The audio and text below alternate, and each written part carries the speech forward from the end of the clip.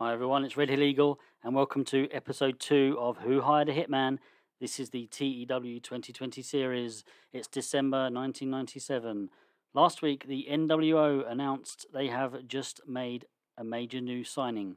They are due to reveal who that signing is in tonight's Nitro.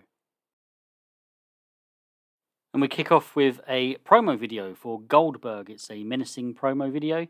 He's actually done a little bit better than the Giant did with a rating of 64. And then the action kicks off with Ric Flair against Mortis. Had decent reaction from the crowd, but terrible wrestling. But Flair gets the win in 5.5 minutes by submission. It's a rating of 41. And then post-match, Ric Flair issues a challenge for Starrcade. And La Parka comes out.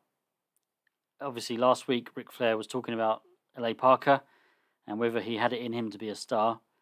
And La Parka has now accepted the challenge from Ric Flair to face him at Starrcade, a rating of 48. And then we have Lanny Poffo, our news anchor. Yes, I tend to do this with my saves now. I have like a news segment. And in this particular one, he is announcing that Faces of Fear will challenge the Steiner Brothers at Starrcade for the Tag Team Championships.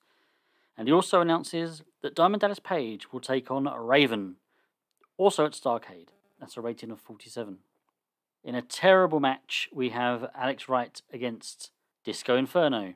And in 5 minutes, 42 seconds, Inferno gets the win by pinfall with the last dance. That's a rating of 47. Maybe not quite as terrible as I initially thought there, but yeah, still not great. The Steiner brothers are then with their manager Ted DiBiase, and they're just reacting to the news that they'll be taking on the Faces of Fear at Starrcade with their World Tag Team Championships on the line. So it's just a promo really from the Steiners, just reacting to that match. And it's a rating of 60. The NWO then have an announcement that their new signing is Bret the Hitman Hart. But when they introduce him, he's nowhere to be seen. He doesn't come out. Rating of 77. Gene Okerlund then interviews Eddie Guerrero. And I've spelt cruiserweights there wrong, but oh well. And Eddie Guerrero is just basically saying, look, the cruiserweight division needs to up their game. I've got no competition. There's no one around that can beat me. I might as well just hang up this belt at home. It's mine for good. There's just no competition. And I'm getting a bit fed up with it, to be honest. Rating of 52 overall. Faces of Fear then take on Devon, Storm and Chemo. I've just signed these two guys as a couple of jobbers, really, just for a few months, just to kind of bolster up that kind of undercard. And we were kind of lacking in faces for our jobber roles, so I've taken them on. We're not going to get great matches out of them. This only got a 38, but Faces of Fear get the victory in nearly 5 minutes. Booker T and Stevie Ray then promote the future WCW live events, just like we had from Roddy Piper last week. This is the Harlem Heat. Just a voiceover, really, over a few graphics of where the next few WCW live events are and where you can buy your tickets. It's a rating of 58. Conan then faces Lex Luger, and it's a rating of 63, and in 8.5 minutes, it's Lex Luger who gets the win with a flying forearm. But Buff Bagwell did come out and distract Luger during the match.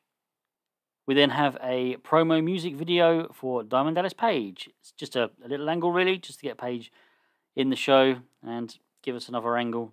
And it's a rating of 82. Chris Benoit then talks to Billy Graham. We've just signed Billy Graham as a on-screen personality, and I wouldn't quite say it's an interview, but he's just caught up with him backstage. And Benoit is issuing a challenge to Eddie Guerrero at Starrcade. If he thinks he's the only one in that cruiserweight division, then he's got another thing coming. I want to take him on at Starrcade. That's a rating of 35. Benoit then has a match with his tag team partner Dean Malenko, and they take on Kidman and Sick Boy. And in nearly 5 minutes, it's Benoit and Malenko with the victory when Chris Benoit pinned Sick Boy with a Dragon Suplex. It's a 41 rating. And then Sting cuts a promo. He's in the ring and he's basically just laughing at the NWO. You know, where was your big signing? You know, where was Brett? Where was he? Have you even signed anyone? Have you even signed this man? I mean, what's going on, guys? You know, and he continues to say, like he did last week, that he's trying to build his own team as well to take on the NWO. They're getting too big, they're getting too arrogant, and they need to be taken down. And this is a rating of 79. In our main event, Randy Savage takes on Roddy Piper. Had great heat and decent wrestling, and it's Savage with the victory in just over 7 minutes by submission after Kevin Nash distracted Roddy Piper and kind of just made him submit, really, just made him give in. Savage didn't see that, however. So rating of 64, really disappointing. This tends to happen to me every time I have a WCW save, especially in this era. It's a very difficult roster to work with, a lot of unhappy people. The backstage rating is really low.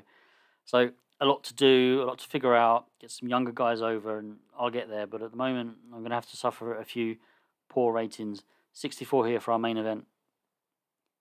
But post-match, Randy Savage celebrates his win, but then he looks around and he sees Nash and Hall, and he's like, kind of, what are you guys doing at ringside? Why are you here? And he's asking them questions and pointing to Piper, and Nash and Hall are acting all innocent. It's fine, Randy. Don't worry about it. It's okay. And as they get out the ring and walk down the aisle, it all seems good. They're all friends again. Rating of 92 for that angle, but I'm not expecting anything good for the overall rating.